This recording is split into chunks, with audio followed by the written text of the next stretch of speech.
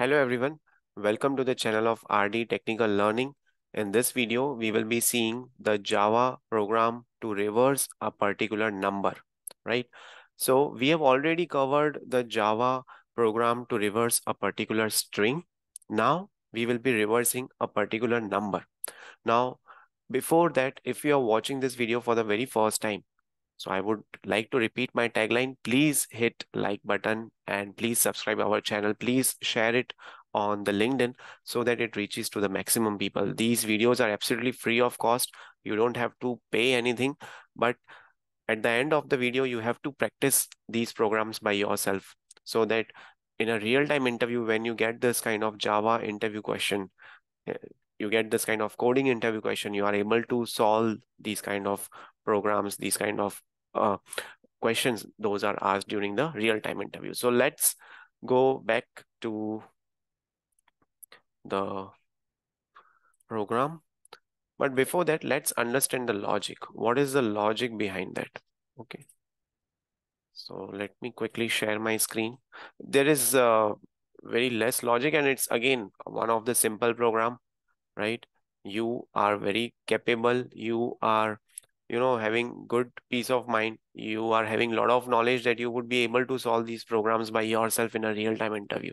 Just trust yourself. So the program is reversing a number in our favorite programming language, that is Java. Okay. So now let's say if you take number as 5, 4, 3, 2, 1. Okay. The reverse would be 1, 2, 3, 4, 5. Okay. If we take 5, 4, 3, the reverse would be 3, 4, 5. So here, one thing is clear that at the end, we have to compare two programs, the original number, which we are taking, and the reverse of it. Sorry, we don't have to compare, but we will be reversing the same number. Okay. So now what we will do, we will actually start dividing this number and we will be playing with the concept of quotient and remainder. So what is quotient and remainder? So earlier during your maths days, we used to had this kind of division operators, right? And if you remember your tuition teacher, they would be telling, oh, you haven't divided it properly. What is the remainder? So all those things. So those days are back. Okay.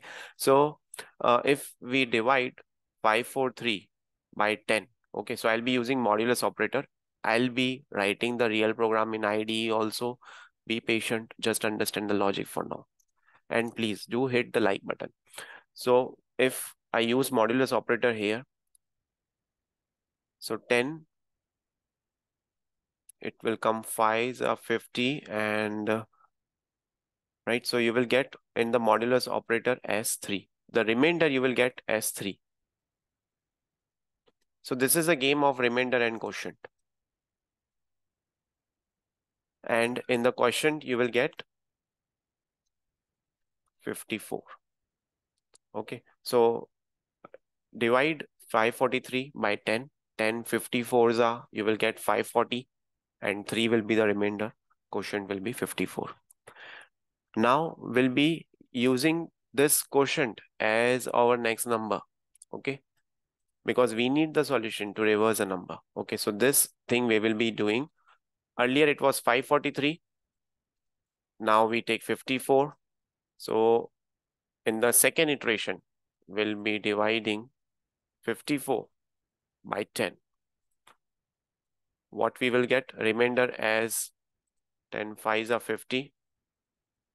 Right? We'll get remainder as 4 this time and quotient as 50. Sorry, 5. Right? 10 5s are 50.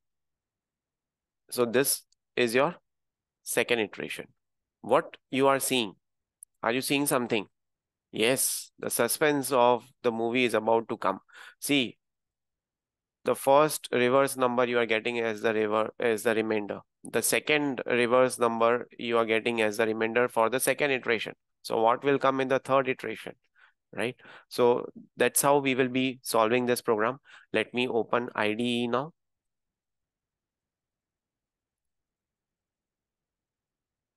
See, you don't have to worry or take stress about how you are going to learn Java.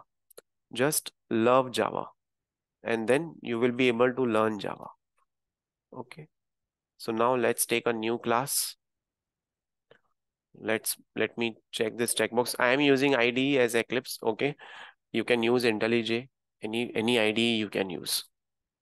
You can also run programs in Notepad++, Notepad, but I would request you to use IDE because this will improve your hands-on experience in using IDEs. Okay, so reverse.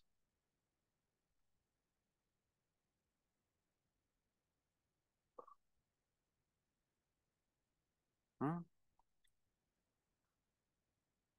Let's take one number, integer number equal to 543. And then for, so what we will do now, so if we will see that program, right?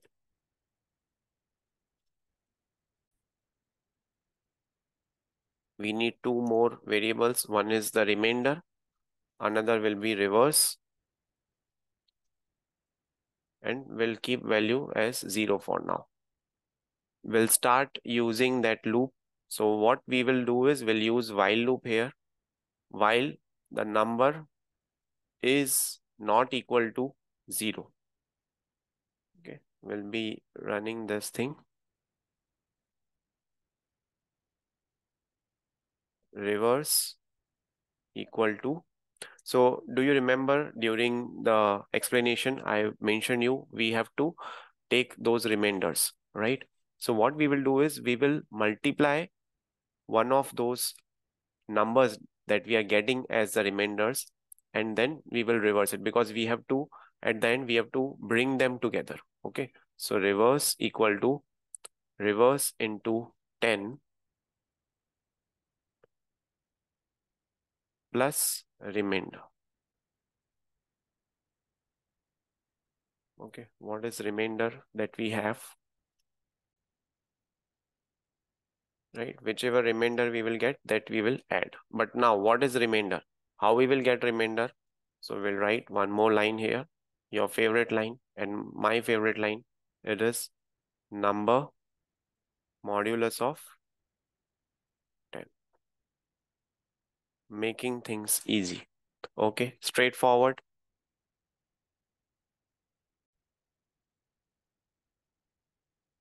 Now if you remember, so we have to take the quotient in the second iteration. Earlier it was 543. It will be reduced to 54. Then it will be reduced to 5. So we have to take the quotient. So number equal to number divided by 10. So this thing, modulus operator, will fetch you remainder. This thing will fetch you the quotient. Okay, simple. And then your favorite line, system.out.println.